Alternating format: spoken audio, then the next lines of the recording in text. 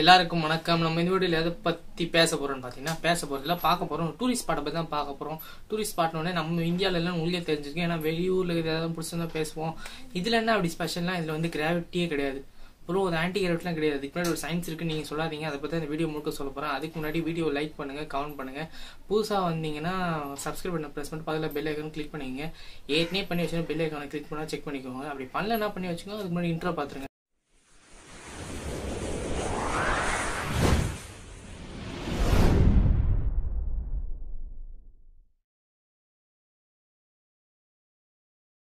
So அந்த mysterious ஸ்பாட்டை பற்றி தான் பார்க்க போகிறோம். இதுக்கே அந்த மிஸ்டீரியஸ் ஸ்பாட் அப்படிங்கிற பேர் வந்துச்சுன்னு பார்த்தீங்கன்னா, இந்த கலிஃபோர்னியாவில் சாண்டா குரூ அப்படிங்கிற ஒரு இடத்துல வந்து இந்த வீடு இருக்குது. ஸோ இது வந்து ஒரு ஆன்டி கிராவிட்டி வீடுன்னு சொல்கிறாங்க. இதுக்கு பின்னாடி ஒரு மலை இருக்குது. அந்த மலை வந்து மேக்னெட்டிக் ஹில் அப்படின்னு சொல்கிறாங்க.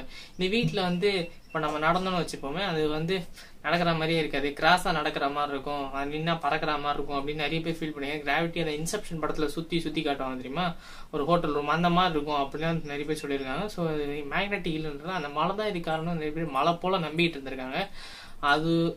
அது நிறைய பேர் நம்பி இது ஒரு வேர்ல்டே மிகப்பெரிய ஒரு டூரிஸ்ட் ஸ்பாட்டாக மாறிடுச்சு. பட் ஆனால் எனக்கு முந்தா நேரம் தான் தெரியும். அதனால தான் இன்னைக்கு வீடியோ பண்ணி உங்களுக்கு சொல்லிடலாம் அப்படின்னு வந்துட்டேன். அது மட்டும் இல்லாமல் இதுக்கு முன்னாடி ஒரு சயின்ஸ் இருக்குது, அதை யாரும் கமெண்ட் பண்ணாதீங்க, நானே சொல்கிறேன் அப்படின்னு சொன்னேன் இல்லையா, அதை இப்போ சொல்கிறேன். 1939 கோபால்னு ஒருத்தர் இந்த இடத்த பார்த்து, ஸோ இந்த இடத்துல ஒரு விஷயத்த பண்ணணும்னு நினச்சி 40 வந்து, அதான் 1940 வந்து இந்த இடத்த மொத்தமாக 3 ஏக்கருக்கு அந்த மலையோடு சேர்த்து வளைச்சி போட்டு 41 வந்து என்ன பண்ணியிருக்காரு, அந்த வீட்டை கட்டி, அதாவது 20 டிகிரியில தான் வீட்டை கட்டியிருக்காரு, ஸ்லாண்டாக வீட்டை கட்டிட்டு. ஸோ அதை வந்து இந்த மாதிரி அவர் சத்தத்துக்கு அப்புறம் அது வந்து டூரிஸ்ட் ஸ்பாட் ஆச்சு, அப்பயே ஆயிடுச்சு. ஸோ அவர் வந்து பிளான் பண்ணி தான் பண்ணியிருக்காரு. இது டூரிஸ்ட் ஸ்பாட்டாக ஆகணும்னு அப்பயே பிளான் பண்ணி வீடு அந்த மாதிரி கட்டி, அந்த ஒரு கதையை பின்னாடி அப்படி கட்டி விட்டு, ஸோ இந்த மாதிரி நடந்திருக்கு அப்படின்னு. இதோட சயின்ஸ் நிறைய பேர் தெரிஞ்சாலும் இன்னும் கொஞ்சம் பேர் இந்த விஷயம் தெரியாது. எனக்கு இந்த இடம் இருக்கிறதே தெரியாது. உங்களுக்கு தெரியலாம், தெரிஞ்சுக்கோங்க. ஸோ இதே மாதிரி இல்லைனா நல்ல வீடியோ போடுறேன், அவ்வளோதான். அது மட்டும் இல்லாமல் ஒரு சில பர்சனல் காரணங்களை எக்ஸ்ட்ரா கட்டில் சொல்கிறேன். ஆக்சுவலாக இந்த வீடியோ வந்து நான் பண்ண வேண்டியதே கிடையாது. கிரிக்கெட்டை பற்றின ஒரு வீடியோ தான் ரெடி பண்ணி ப்ரிப்பேர் பண்ணிட்டு இருந்தபோது நேற்று நைட்டு கால் வந்து இப்படி ஆகிப்போச்சு.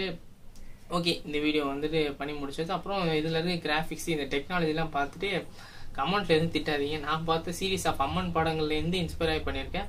ரொம்ப மோசமாக இல்லைனாலும் ஓரளவுக்கு ஓகேவாக இருக்கும். இது மாதிரி ஃபாலோ பண்ணலாமா, கண்டினியூ பண்ணலாமா அப்படின்றது உங்கள் கமெண்ட் வச்சு தான் தெரியும். அப்புறம் அவ்வளோதான்.